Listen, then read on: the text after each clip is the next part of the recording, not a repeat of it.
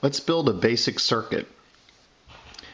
For this project, we're going to need the 9-volt battery with the wire clip or wires free at the end here, and a 330 ohm resistor.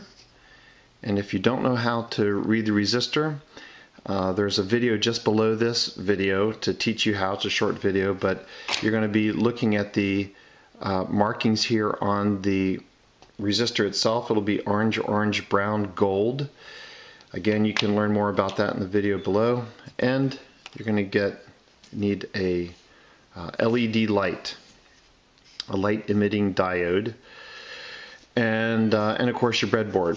I might just turn my breadboard sideways like this for a moment while I build this. You can orient it either way to your work. So I'm going to remind you about this piece of our LED light. It has a short lead and a long lead. The short lead is the negative, and I'm going to put the long lead in this first row here, row number 1.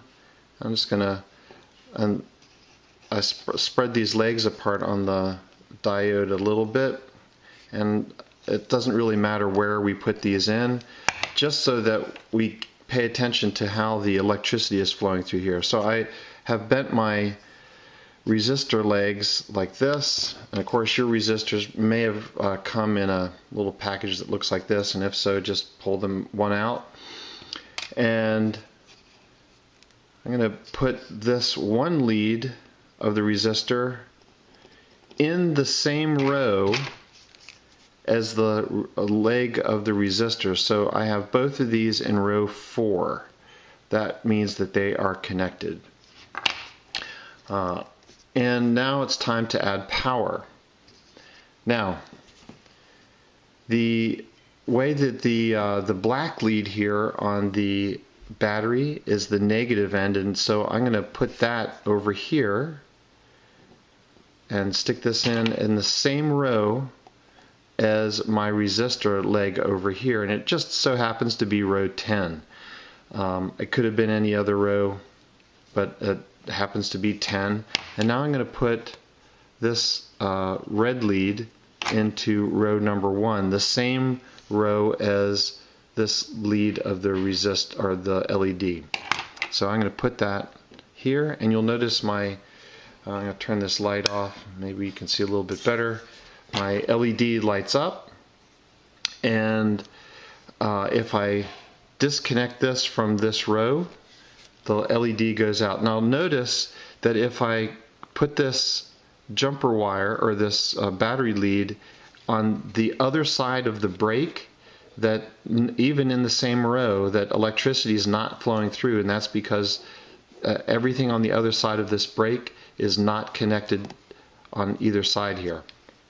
So I'm going to put this back over here, and you'll see that my LED lights up. Now, in the video below, you'll see a longer 5-minute video about what a light emitting diode does, how it works.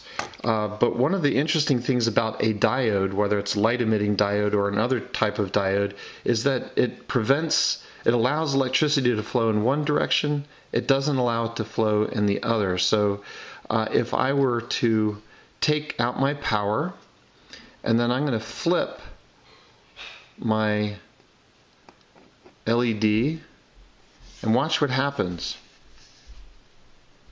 when I power this up. Nothing. The diode is preventing the electricity from completing the circuit. It cannot do it. So again, I'm going to complete the circuit. I'm going to reverse the diode, and this doesn't harm the diode. And I'm going to put this back here in one of these strips, and my diode lights up again. Now, again, one of the things that I want to point out is that we would never want to use this or make this circuit without this resistor. And the reason being, although we could light up the LED without the resistor and just complete a circuit just without the resistor using just the LED, it would burn the LED out quickly. So that is the basic circuit.